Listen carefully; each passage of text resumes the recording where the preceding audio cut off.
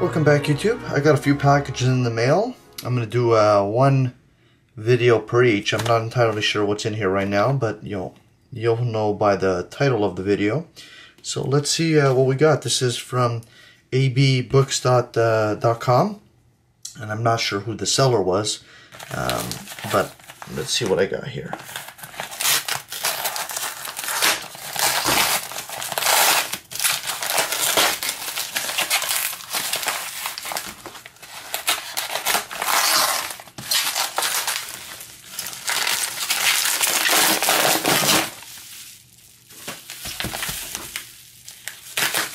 Open this up.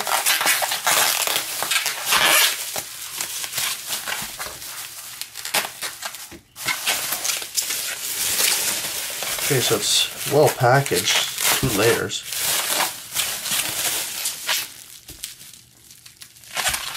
I know what it is now. You guys will see in a second.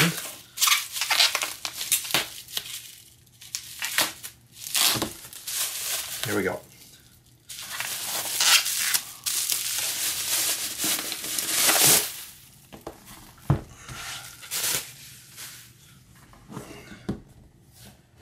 As you can see there, Lucretius on the Nature of Things by the Folio Society. This is a book that is no longer in production. That's why I got a second-hand from AB Books. It's in near fine condition. You can tell the brown slipcase. And you can see on the spine here, this is actually quarter bound in leather. And then the gold gilding on the side there. Let's take a look on the inside. So, as you can see, you got the front artwork here, the quarter leather with a gold gilt line down the side there, the spine you saw, and likewise on the back. On the top, which is interesting, it's like a brown edges on the paper here, like as if it was burnt, matching the color of the leather, while the remaining 2 sides are the standard white. Of course, it's printed on acid-free neutral paper, so you don't have to worry about the paper degrading over time or with the oil and acids from your hands.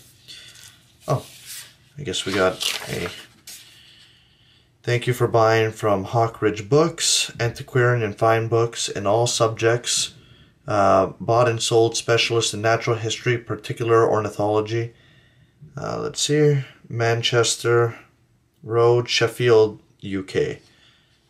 I'll put their website in the link below, and that's just the invoice. So as you can see, you got matching brown end papers to the slipcase, brown, and then you got the text block on the Nature of Things. Translation by Sir Ronald Melville. So that's who did this translation here. Introduction and notes by Don and Peta, let me see what this is, Fowler, preface A.C. Kraling, and From Peace Engraving by Simon Brett. So let's move on here. Let's see, this is a second printing from 2003. That's what it says here. Set in Polypheus and Baldo type at the Folio Society, printed in Great Britain at the Bath Press, Bath on, I think it's just the rest of the information there. Okay, so we got the preface, translator's preface, introduction, can't read that upside down, synopsis of the poem, on the nature of things, the main text, notes, and select bibliography. So you got your preface there. And on the nature of things is a poem written in verse here, as you can see here.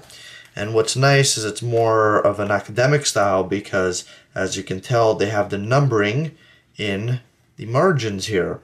So that, say in a class, you're studying the text, you want to make reference to specific lines, it doesn't matter what book you own, what printing you own, the same lines, regardless of the translation, will be in the same place. So someone could say 672, so you go 670, 1, 2. And then you got your line there. And that's what, that's how you make quick reference. And usually you got stuff like this and poems and in Socratic dialogues and stuff like that, but there's different formats. So it's really nice that they included these the numbering in the margins here.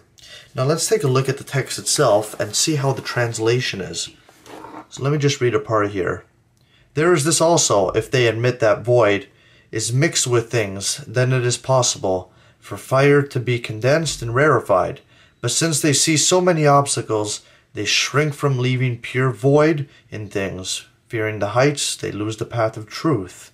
Nor do they see that, once void is removed, all things must be condensed, and everything become one single body that cannot throw off. It's actually a pretty good translation here. I've not read this text before, but I have heard of Sir Ronald Melville, and it is a good translation, quite readable if you're interested in this sort of thing.